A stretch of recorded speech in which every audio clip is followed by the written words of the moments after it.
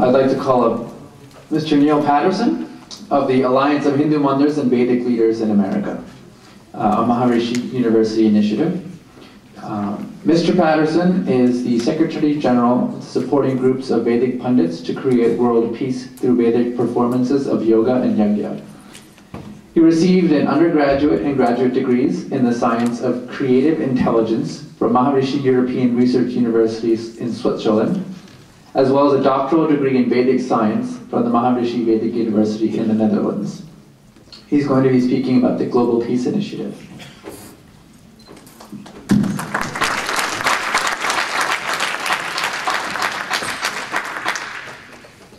Good evening and namaste. And thank you, Samirji, and thank you to the Hindu Mandir executives for inviting us to your annual conference. This evening we are pleased to present to you an initiative to create lasting world peace through the Vedic tradition.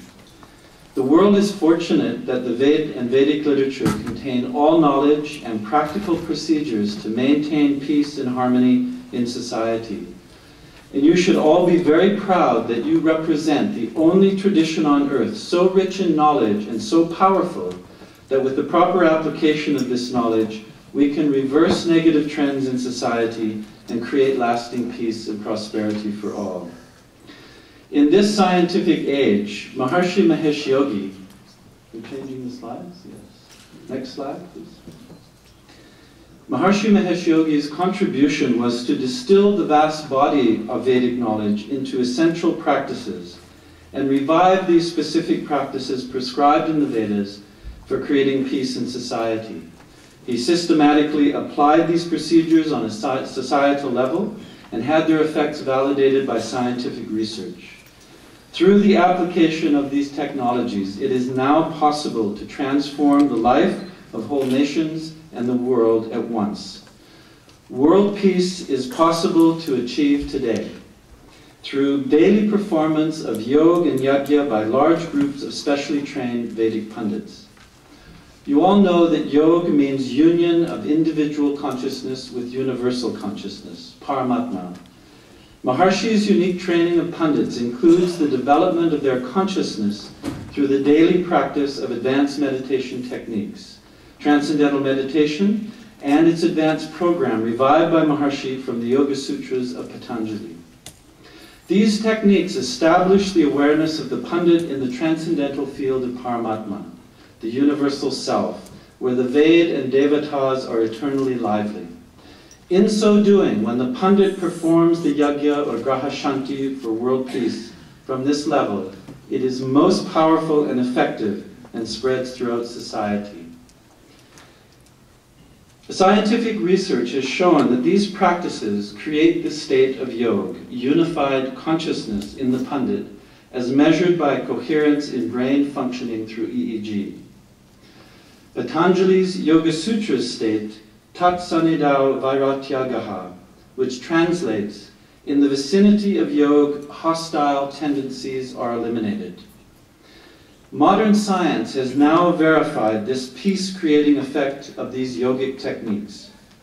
To date, 50 demonstration projects and 23 published studies have demonstrated when these advanced meditation techniques are practiced daily by large groups in one place, negative and violent trends in society are automatically reduced.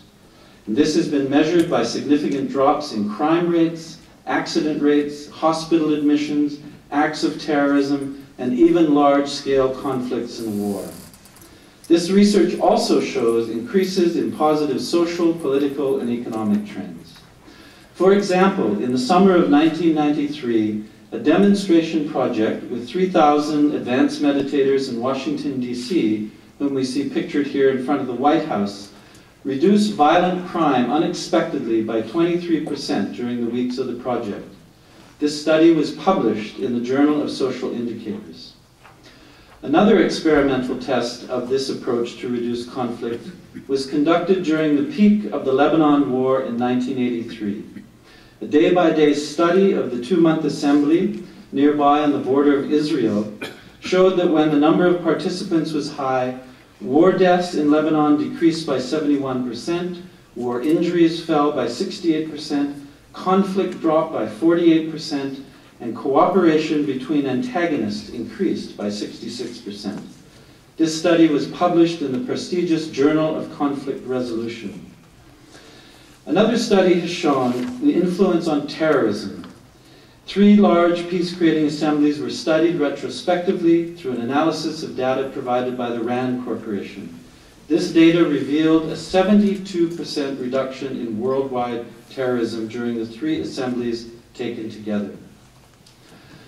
The research all indicates that what is required to produce this effect globally is the square root of 1% of a population practicing these Vedic techniques in one place together on a daily basis. Currently, the world's population of 7 billion requires a group of approximately 9,000. From 1987 to 1990, Maharshi trained and assembled 7,000 Vedic Pandits near New Delhi. At that time, this was the square root of 1% of the world population. During this period, the world witnessed one of the most dramatic transformations in history that no one thought we would see in our lifetime. And this headline in the LA Times was just one of hundreds recording that peace was breaking out all over the world. We saw the end of the Cold War, the fall of the Berlin Wall, cessation of conflicts worldwide, the end of apartheid, and freedom for tens of millions of people. Unfortunately, we were unable to continue to maintain this group of Vedic Pandits due to lack of funding. But if we can maintain such a group again, we can expect similar effects in the world. To maintain 9,000 specially trained Vedic Pandits at all times requires a continual program of training Pandits. Maharshi established a network of schools throughout India called Maharshi Ved Vigyan Vishwa Vidyapits.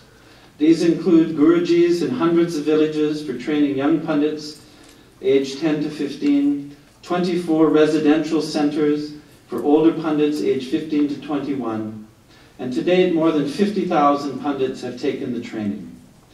In addition, Maharshi Mahesh Yogi Vedic Vishwavidyalaya was established by the legislature of Madhya Pradesh in 1996, and all Pandits are enrolled in this institution and gain undergraduate and graduate degrees.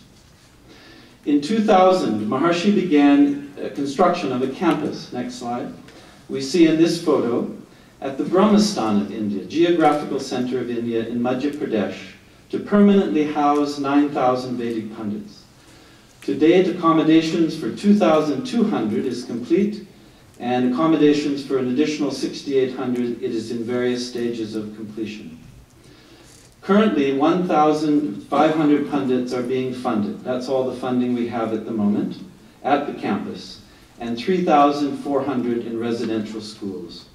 Our goal is to permanently finance 9,000 at this campus and have over 30,000 in training at all times throughout India.